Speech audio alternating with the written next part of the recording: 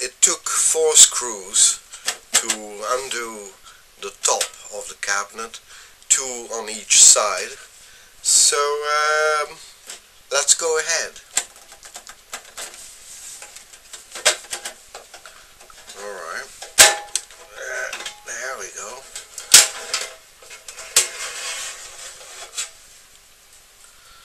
Alright, so yeah, there was a little bit of damage here on the corner. So yeah, the CD player must have been hit during transport, which doesn't surprise me at all. Yeah. But okay, I mean, what would you expect? Such a cheap price, right? So here it is.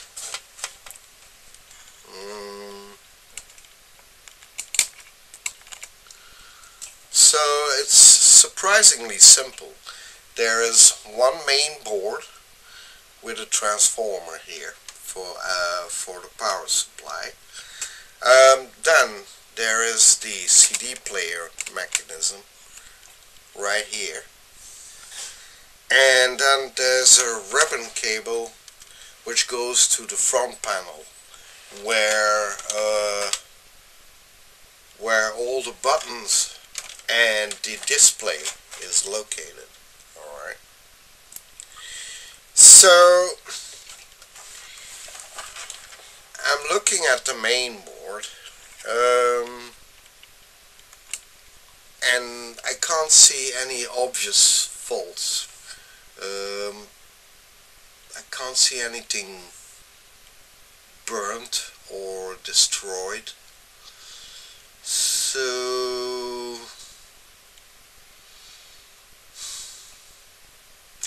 you know, what I'm thinking is that I will probably unmount the main board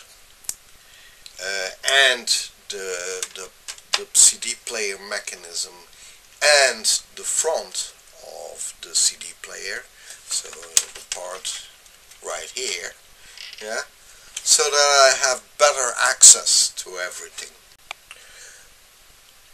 Alright, so I unmounted the main board from the cabinet, and it was surprisingly easy. Actually, just a couple of screws, well, maybe 4 screws in all. You have to unscrew the transformer of the power supply, and then 2 more screws somewhere on the board, I forget. I think one in the corner there and one in that corner here. Also, you need to disconnect the ribbon cables from the main board by just simply pulling them out, you know. At first I thought they might be locked somehow into the connectors, but no, they simply slide in and out. So I did that. So next thing I did, obviously, was to have a closer look at the main board itself. The seller said it had secondary power, whatever that may mean, but it didn't come on. Yeah, it doesn't switch on. So there must be, in my opinion, a fault with the power supply. So next thing I thought, well, let's just have a little bit a closer look at the power supply. And there were indeed a few things that, let's say, alarmed me that something might be wrong. Now, you need to be pretty close to notice what I did, but I'll give it a try. So let me place the board in such a way that you can follow along with me. There, at the you see the diodes which form the bridge rectifier for the power supply. So I know it's a bit hard to see, but if you look carefully at the legs of the diodes, you'll see that most of them are pretty blackened, you know, and crusty. In fact, like this one here. Okay, so and that's not a very good sign. It would mean that the diodes got pretty hot, so they must have carried quite a bit of current. So that's not very good. Also, if you take a close look at this capacitor here, you'll see that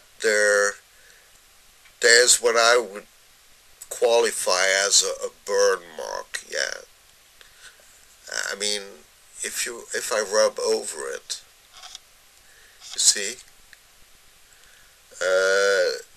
there's the capacitor, the blue electrolytic, is blackened. So somehow something must have overheated close to it, and I don't think it would be a surprise that the diodes here are the culprits. But if you look around here, right here, this thing here looks like a transistor, yeah, but it is it has the code name. Let's see, its code name is PS202. Okay, so this little thing right here, which looked like a transistor, is actually a fuse which is soldered onto the main board, and it also looked a little bit burned. In fact, around it on the main board you can see little traces, little burn marks. Okay, this is, I unsoldered PS202, which is qualified as N25J. Alright, I know it's a bit hard to see, but that's what it is. It's more than likely of the brand Röhm or Rome, R-O-H-M. And I measured it with my multimeter, you see over there. So yeah, that's 0. So now let's measure the fuse. There you go. The fuse is open. Alright, I unsoldered PS201. This one here. Yeah, this little thing. It's qualified as type number N20Q, I think. Yeah. And that's, according to the service manual, this one is rated for 800 milliamps. So let's measure it. There you go. So that fuse is still good. Alright, so here's my hypothesis. The reason why probably a fuse blew on the main board of the Sony CD player is probably due to two things. First of all, over the years of use, the electrolytics started to degrade, okay, and the fuse that blew up on main board, heated up every time the CD player was switched on, yeah, due to the surge in current being pulled by all of the peripherals, plus the currents pulled by degrading electrolytics, made it such that the amount of current that was pulled through the power supply or from the power supply surged over 1 amp, and therefore the fuse degraded every time, because basically a fuse is nothing more than, let's say, a resistor, right? So after several years of use, the fuse overheated several times and degraded, and then on the fatal day that the fuse was at its end of its, let's say, life cycle, the CD player was switched on yet again, and the fuse just couldn't handle the current draw anymore and just blew up. Yeah. So that is, let's say, probably, or that is a probable thing that happened in the past, you know, and that's probably one of the main reasons why the fuse blew up and the CD player stopped working. Now, the other reason might be that the motor of the CD player caddy, yeah, or I should say the motors, yeah, started to draw slightly more current, yeah, and in combination with degrading electrolytic capacitors, drew more than 1 amp that the fuse could handle, you know. And yeah, why? Because motors over the years, they get dirty, and the lubrication is less, etc., etc., you know, and combined with the current drawn by all the other peripherals, it was just simply too much for that one fuse to handle. So, you know, keeping in mind, of course, the planned obsolescence that most manufacturers build into their appliances, I wouldn't be astonished that between those two reasons, the fuse in the end just blew up, as a safety precaution, of course, and therefore the whole thing just stopped working. As an indication of the state of all the components around the power supply, let me show you this one diode here, yeah, and its general shape. Yeah. You can see the leads of this diode completely blackened. Alright, so in my opinion, the leads of this diode overheated, or at the very least became very, very hot, alright, and therefore blackened totally, you know, because here's a little resistor, yeah, that is next to this diode, and you can see that the resistor has totally clean leads, you know, which the diode hasn't. So, and I pulled several diodes out of the power supply right there, and I tested them, and they all tested okay, Yeah, their characteristics are those of a normal silicon diode, but their leads were all blackened, just like that diode over there. Alright? Now, interestingly, this whole bunch of components on the schematic is qualified as a quote-unquote B plus switch. So this op-amp here seems to drive this transistor here, and which in turn would switch on the B plus voltage for the whole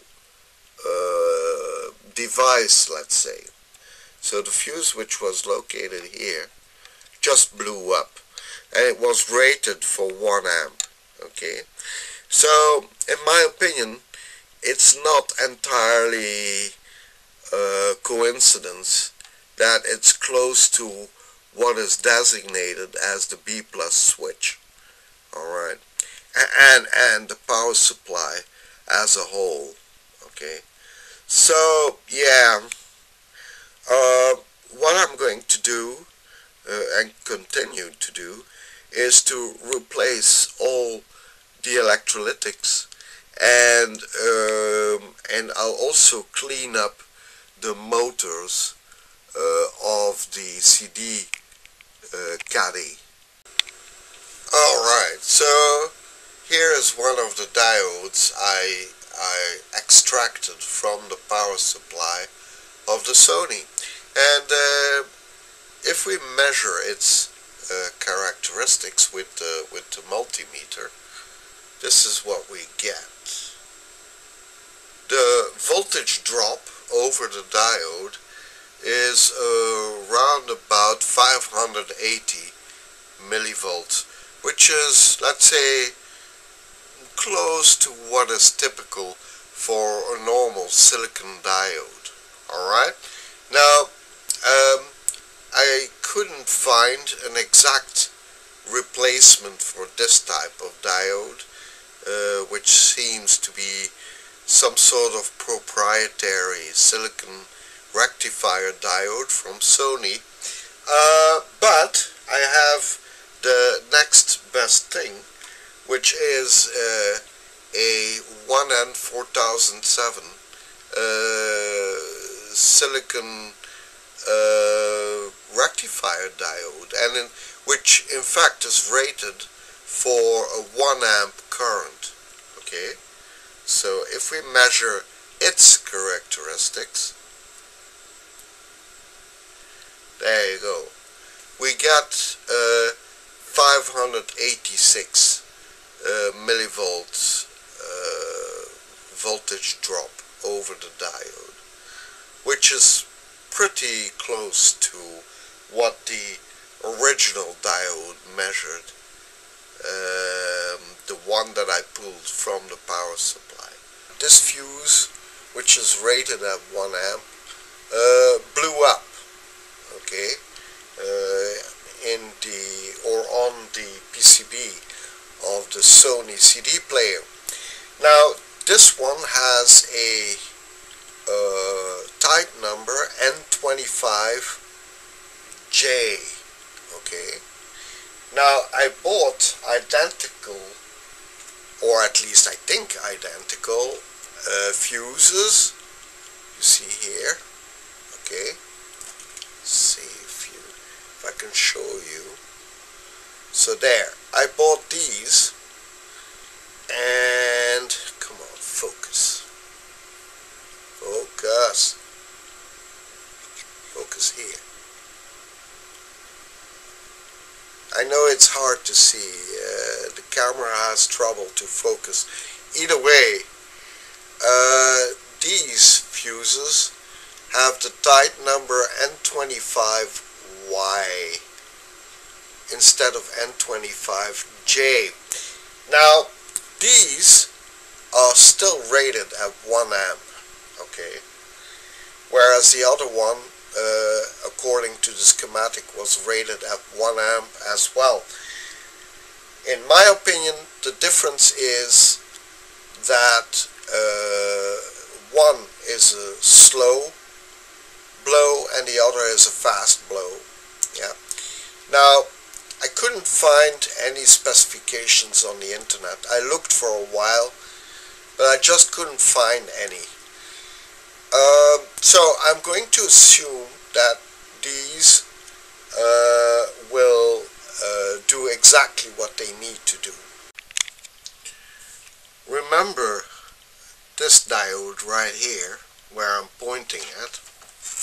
Let's give you a little bit more light. So this diode right here, remember that we noticed that its leads were seriously blackened, right? So which would have pointed into the direction of overheating actually. So I looked it up on the service manual, and this diode has a type number 11EQS04. Now, it seems to be an all-round, all-purpose diode, rectifier diode, with, relatively speaking, low voltage drop. Yeah, and its specifications, its maximum specifications, go between 40 and 100 volts forward voltage, and 1 amp current draw, yeah, or 1 amp current drop over the diode. Well, I shouldn't say drop, but it can let through 1 amp, let's say it like that. So the typical voltage drop of that type of diode seems to be 550 millivolts. Okay, so I unsoldered one of its leads, which happens to be the cathode, and let's measure it on my multimeter, right? So, and there you go. The forward voltage drop on the diode is 212 millivolts. Okay, so which is way too low. What I'm going to do is I'm going to replace it by an all-purpose 1N4007, which is current-wise in the same range as the 11EQS04, but it can withstand up to 1 kilovolt. However, the typical voltage drop over this diode is 580 millivolts, which is way much closer to what the 11EQS04 is specified to have as a voltage drop, a typical voltage drop.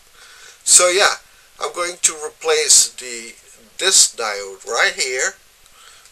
Let me show you. So I'm going to replace this diode here, which is which has the number D341. Yeah, I'm going to replace it by an all-purpose 1N4007. Alright, so here is the result of the refurbishment campaign of the Sony's main board. So there are 22 electrolytics, 2 paper caps, 6 diodes, and 1 fuse that I replaced. Okay, maybe I will have to replace more parts, but up to now this is what I replaced. So all the components are now checked, and those that I wanted to replace are now replaced on the main board. What I'm going to do next is clean the CD playing mechanism here, and the front panel of the CD player. Alright, so with the display and all the switches. Alright, so I'm going to unmount that and clean let's say the upper side of the PCB just to make sure the switches are all clean and there are no electrolytics left to replace.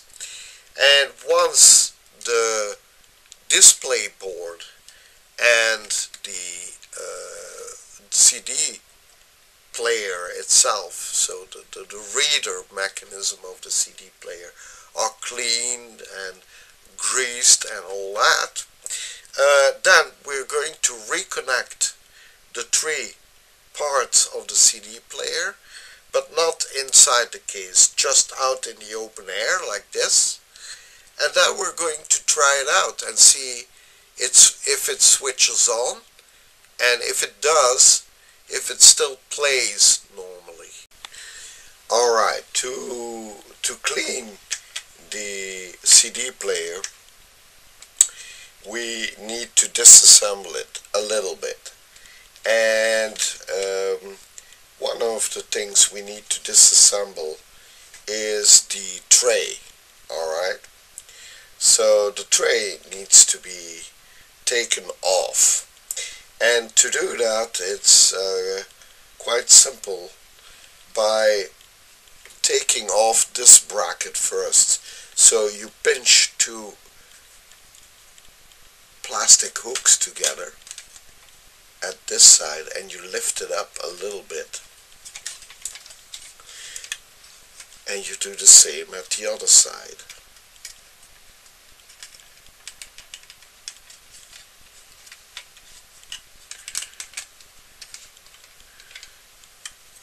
There you go. So that's one part.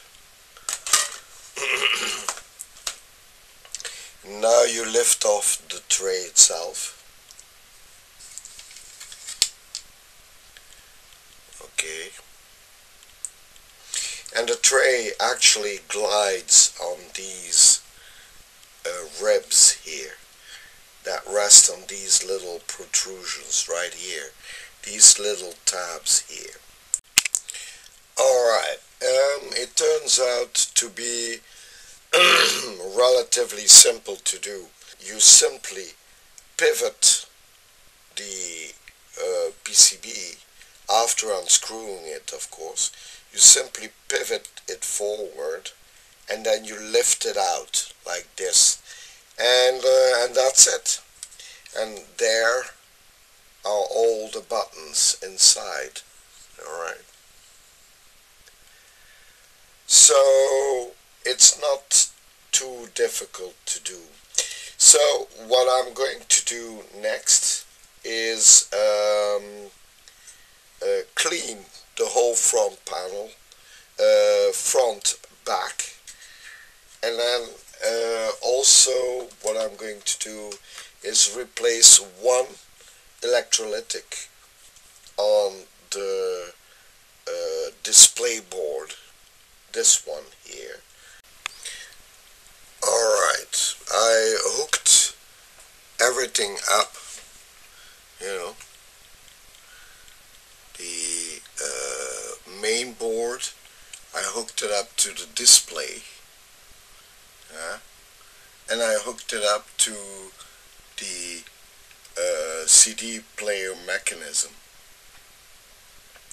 So we're going to try a first power up.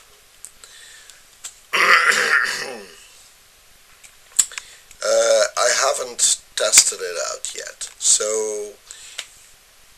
you and I together will discover whether all my work that I did to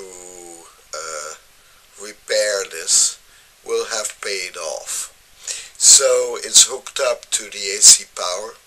So the only two things I need to do is switch on the AC and then press the power button, and then, well, then we'll see whether the whole thing will go poof or whether it will work. So, what do you think? Will it work or won't it? Well, there's only one way to know it. Let's see.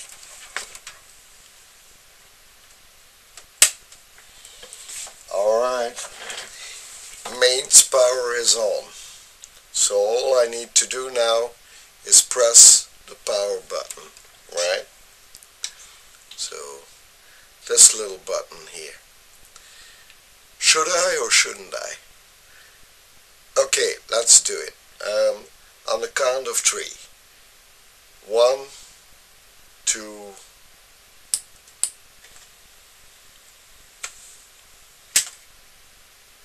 okay. I didn't see it go poof. It's asking for a disk. Yeah, it says no disk. By the way, the mechanism switched on. Okay. There you go. So,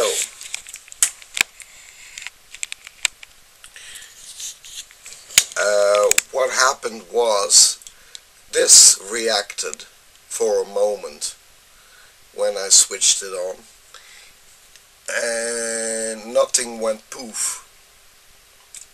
So the main board looks to be okay, and the display looks to be okay.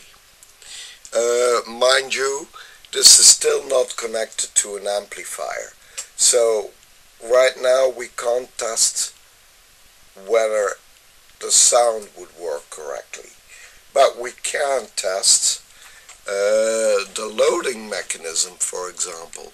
So let me press on the open close button. Let's see if that will react. Oh yes, it does. Okay, let's close it again. Oh yes, yes. Well, now obviously it's looking for a disk and it says no disk. Okay, so that looks to be nice. What I propose to do is switch it off and mount it back to the bottom plate of the cabinet. Alright, I mounted back all the main parts of the CD player, so the CD playing mechanism, as it were, the reader you could say, the main board and the front panel. So here's a close-up of all the parts. Alright,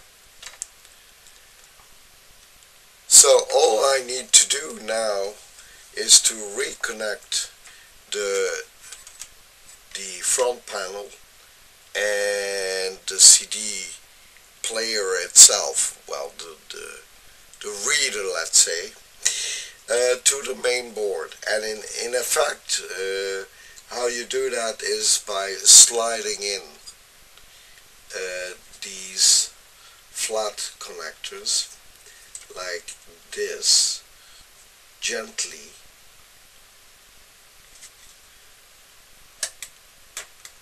There you go. By gently grabbing it at both sides and sliding it into the connector. Alright? And make sure that you push it all the way in. There's no need for huge force, by the way. So let me do the same thing for the reader. Okay. So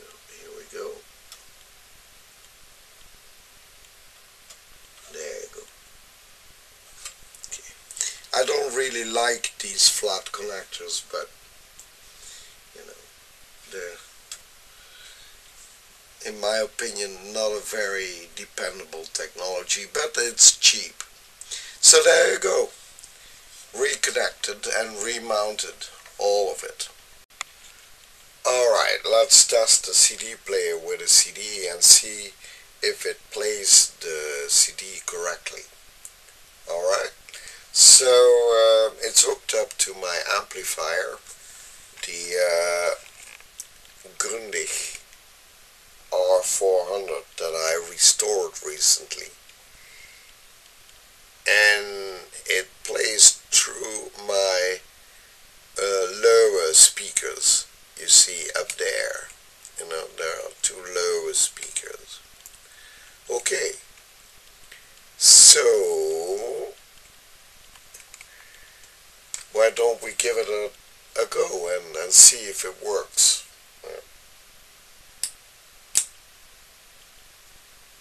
Alright, obviously I'm not going to play each song to its full length. I don't want to get a copyright strike. Anyway, let's load a CD.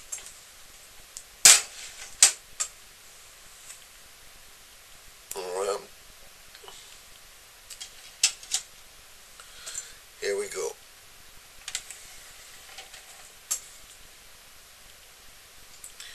Alright, it says 7 tracks, 40 minutes, 42 seconds. Play time. Play.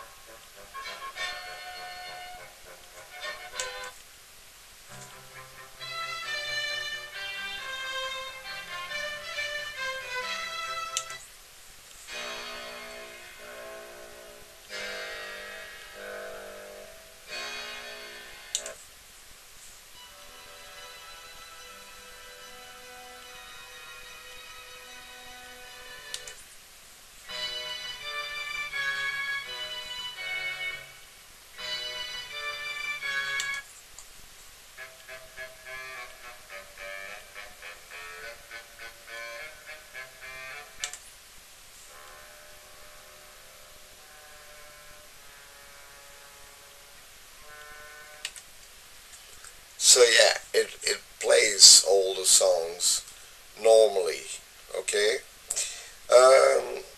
The interface of this CD player takes a bit of getting used to. For example, if it reads in the CD, yeah, if you're not quick enough to play the play button, the number of tracks and the total play time on the CD-ROM, on the CD in fact, disappears. I don't know if that's normal or not, but it does work.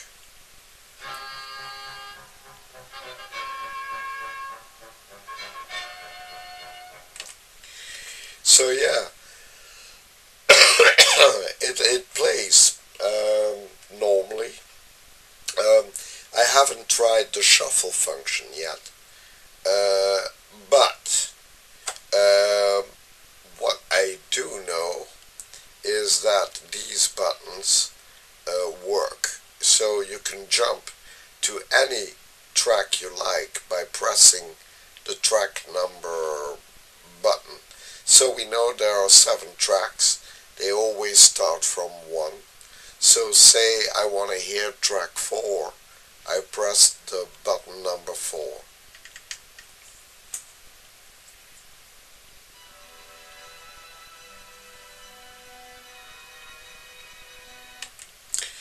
Or the track number 7.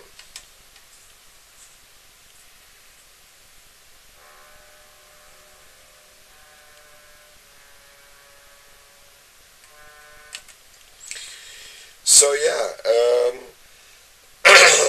it does seem to work. exactly. Um, so what I'm going to do next, of course, is I'm going to clean up the outer shell of the cabinet because there are some scratches and everything. So I'm probably going to give it a layer of matte black finish on the outside. Then I need to close it up, of course, and yeah, there you go. And then we can have a final look at it playing. Alright, so somebody used some tool, I would guess a screwdriver or something, to open up the case, in fact. Although why they would have done that, I don't know. And therefore the one side of the CD player's cabinet is damaged. And before I'm going to give it a new layer of paint, I need to repair those damages. And you can tell these scratches were probably made during transport. Okay. Also, there are some blemishes on top. You can tell where some sort of equipment stood on top of the CD player, right?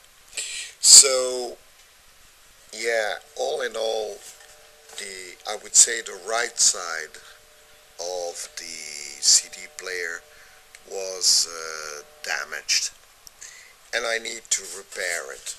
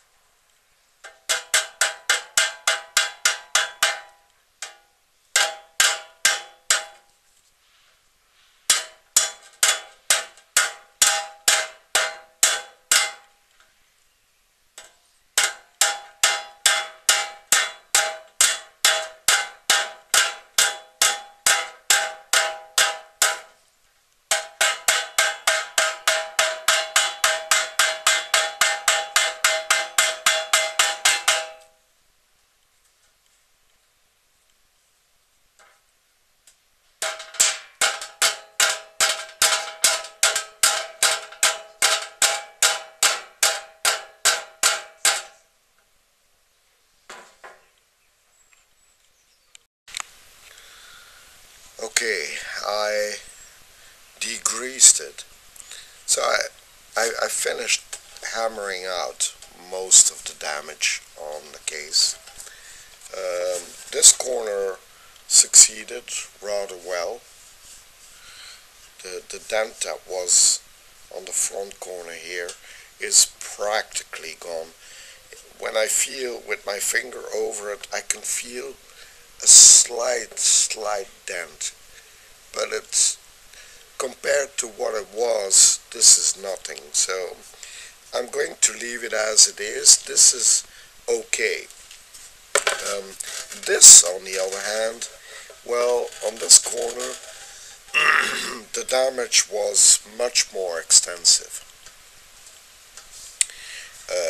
And I tried my best to hammer it and press it back into shape. And under a certain angle, you can still see some of the damage that was there. But for this corner, which was seriously damaged, I think this is going to be as good as it gets. I don't think I can improve very much on it. So I'm not going to keep hammering at it. I'm going to leave it as it is.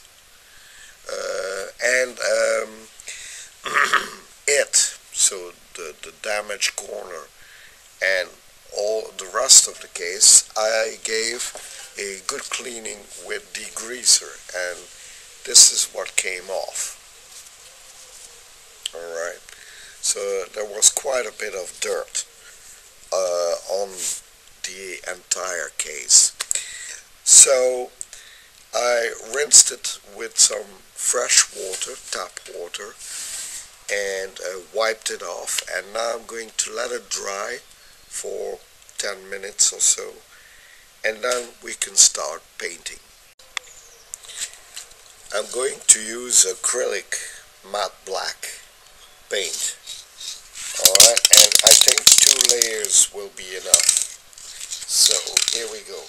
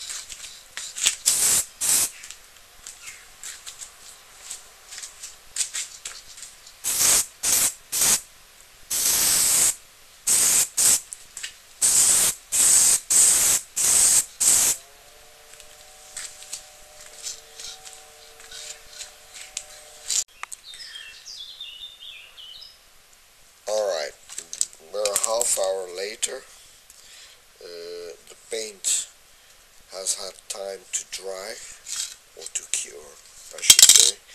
So let's give it a second coating.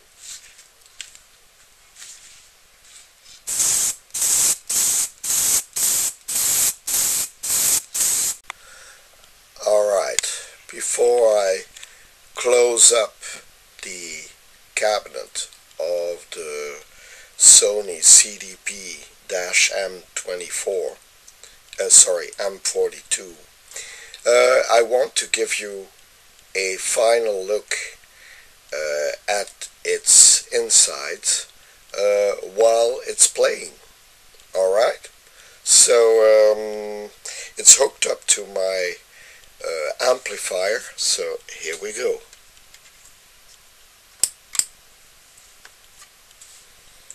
Alright.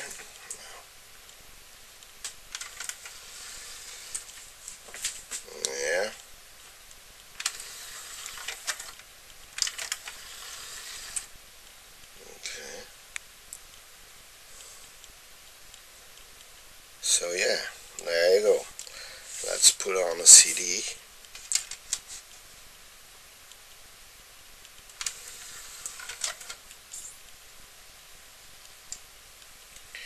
And let's jump right away to the fourth song.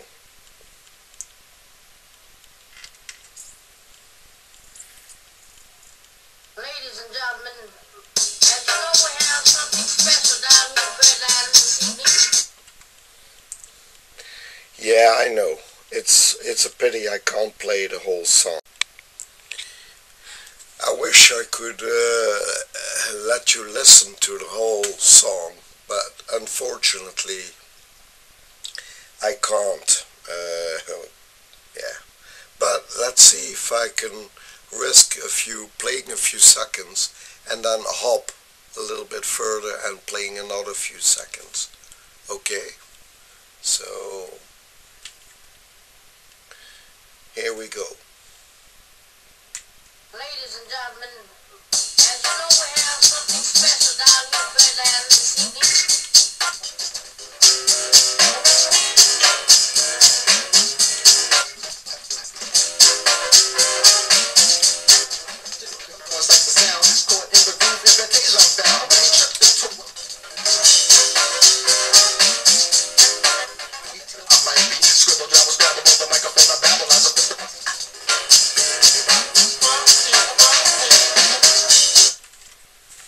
Yeah, I can't risk letting you hear more because yeah, I'm afraid I'll get a copy strike.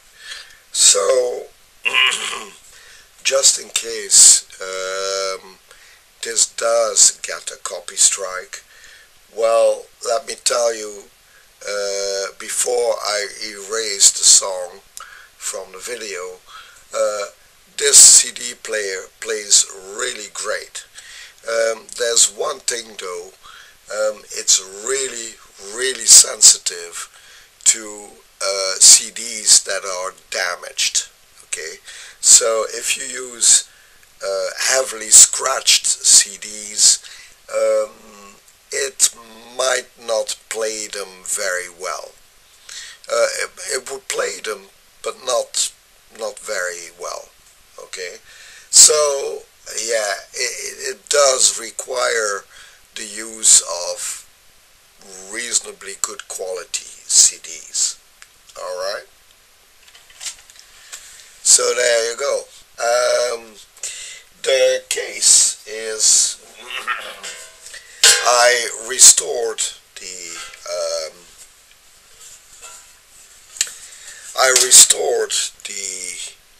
cabinet cover as well as I could, but let's face it, there are a few dents that I didn't manage to take out. That is, I didn't take the, I don't know if I could show you there.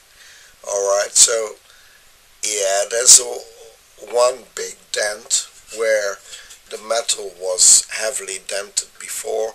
I managed to flatten it a little bit, but not entirely. It's not, you know, it looks worse on the picture than it feels, but it's not pretty, of course. However, I mean, this is not an exceptional machine, and I'm running out of time anyway, and budget to restore this CD player, time-wise and money-wise. So yeah, this is as good as it gets. Yeah, it's not bad. Sure, I could have done even better, but I think all in all, we did good. Yeah, I did good. And I hope you enjoyed, of course, watching me restoring it. Alright? So, I'm going to put the cover back on the cabinet, and then we'll have a final look at the CD player as it works or as it plays. Well, there you go. I mounted up the cabinet cover. Okay, this is the left side. This was the damaged right side. Let's give you some more light. So this is, or was, the damaged right side, and this is how it looks like right now. Okay, and then the top of the player, I'll show you that too.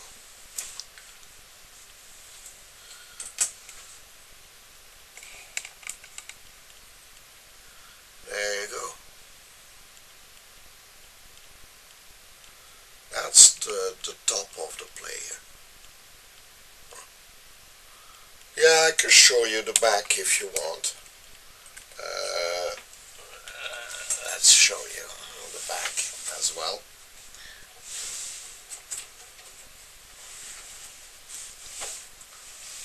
There you go. Alright, there's not much to it.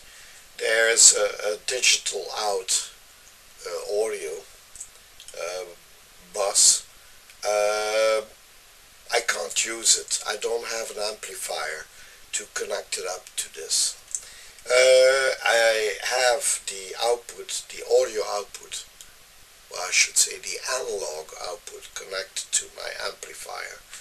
And that's about it. There isn't more to it than that. The serial number, by the way, is 506 5659. Okay. Yeah, I know I may sound a bit weird, but I had a pretty bad cold a couple of days ago, and it affected my vocal cords a little bit. So anyway, so that's the back of the CD player. Let's move back to the front for a final look at the CD player, the CDP-M42.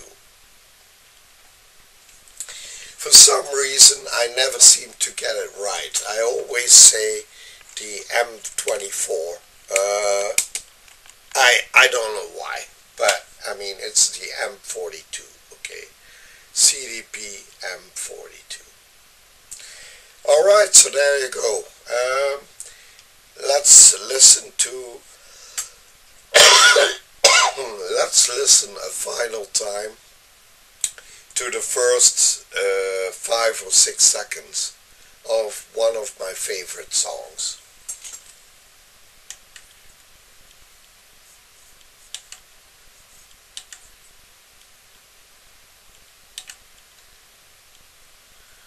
I forgot the tracks, okay.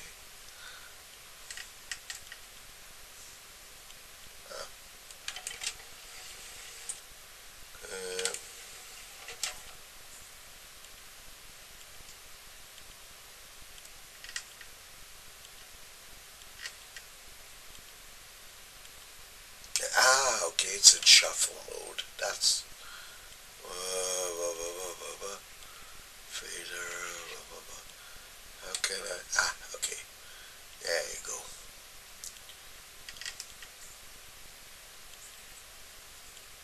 Ladies and gentlemen, as you know, we have something special down here,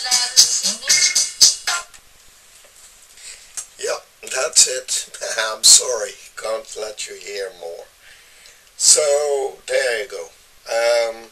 I hope you enjoyed watching me restore and repair this simple 90s CD player and early 90s, I would say.